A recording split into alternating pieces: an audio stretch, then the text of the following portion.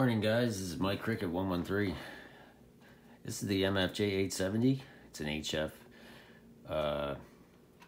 peak meter and SWR meter with watt meter. I wanted to put this video up the other day, but apparently YouTube all over the world was down, and I thought it was my end, but found out later the next day that it was everywhere. But anyway, I wanted to recommend this watt meter. If somebody's looking, either an amateur radio operator or 11 meter operator, and you're looking for a watt meter and an SWR meter with peak power, peak envelope power measurement, I'd really suggest this one. This is the MFJ-870. I know we got something coming in. I know it's about 78 bucks, 80 bucks, something like that. Not too bad, middle of the road, but it's gonna last you a long time. Chassis metal, plastic front.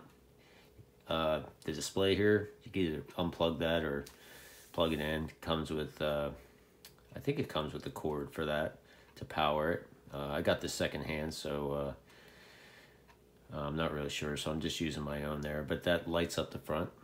And just real quick, how to use it. I'm on channel 1, 2690 or 965 on 11 meter here, so I'm going to use it for that. Has 30 watt, 300 watt, and 3 kilowatt setting range. This is your calibration tuning. Got your SWR test. Your SWR, your reflective power, and your forward power. This orange button here, that's your when it's pushed. Yeah, when it's pushed in, it will read your PEP, which I can show you real quick here. All right, so with modulation, audio. See how that needle swings? Audio. So when you have average power on, which is the button out, it's just going to measure your dead key. It looks like that's about 6 watts, 6.5. So then I modulate in the microphone. Audio. Barely even swings. Shouldn't swing really, but anyway, so we're going to test our SWR with the MFJ-870. So what you want to do is you want to turn this knob down to set, SWR set. You want to key up your mic. See, we're off here. We need to come to that red arrow there, the calibration line, which I want to get right on there. See, that's that right there. Okay, so you let go of and you don't want to modulate when you're doing the calibration, okay? You just need to key your mic. And when you're going to do it, if you're an 11 meter guy or girl, you want to be in AM. You don't want to be in sideband, okay? So I'm going to switch this to our SWR and see what our reading is. And we're reading a 1.4. Not too bad. So on channel 1, I have a 1.4. I have this hooked up to the Solarcom IMAX 2000 right now. So let's see what channel 40 is. It's been raining for 3 or 4 days here. We're going to go back to set. We're going to hit calibrate, or we're going to hit our microphone key, and then we're going to use the dial to go back to calibrate. Let go. Key your mic up again. 1.5 and a half on 40. Yeah, the antenna could be tuned.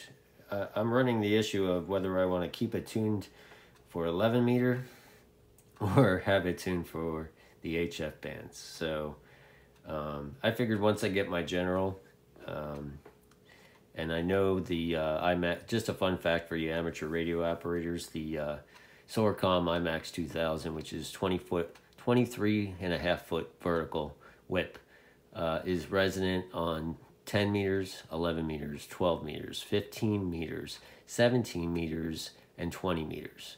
Now, without a tuner, you can get away on your 10 meters, 11 meters, and your 12 probably.